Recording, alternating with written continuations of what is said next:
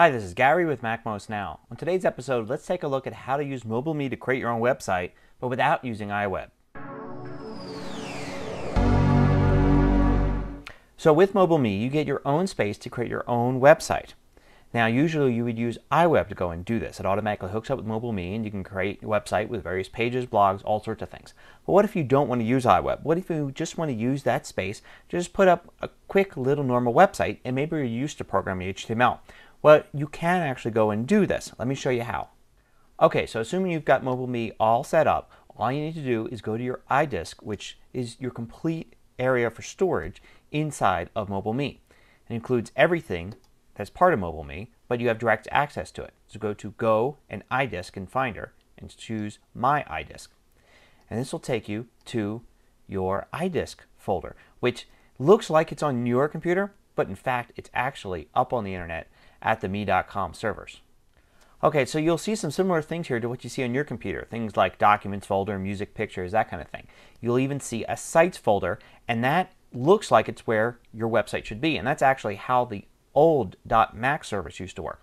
But now with MobileMe, it's actually in the Web folder. If you click on that, you'll find several folders inside, possibly depending upon what you've done with it already. In there, there'll be a Sites folder, and this is your actual Sites folder where your real web space for your MobileMe account is located. Now, it may be empty here. I've got something in it because I've been using it already. Now, in your web browser, you can get to your own homepage by going to web.me.com/ and your username. Now, if there's nothing in there at all, not even an index.html page, you're going to get something that looks like this. So what we want to do is we want to create an index.html file that goes right in there. And we're going to do that by going in and working in TextEdit. And in TextEdit, we're going to make sure we're in text mode, not rich text mode. If you look in Format, it says here, make rich text, so we know we're in the other side of things. We're in the plain text mode. We're going to go ahead and just put some text here. We're not even going to go ahead and worry about HTML at this point. And then we're going to save, and we're going to go ahead and put this in the iDisk folder inside Web, inside Sites. And you're going to do that by clicking on the iDisk icon right here and then navigating to it. And you're going to save it as index.html. Now when we go back here and reload the web page, we'll find there's a little page we put there.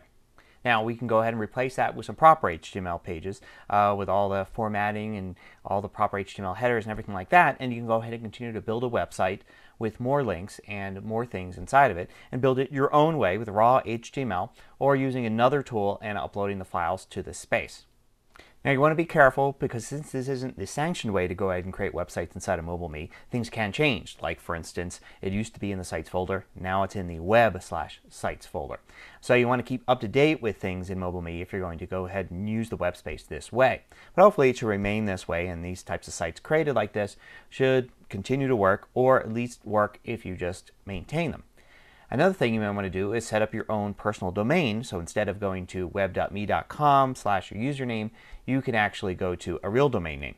And you can look at episode 204 of MacMost Now for more information about how to do that. Hope you find this useful. Till next time, this is Gary Rosenzweig with MacMost Now.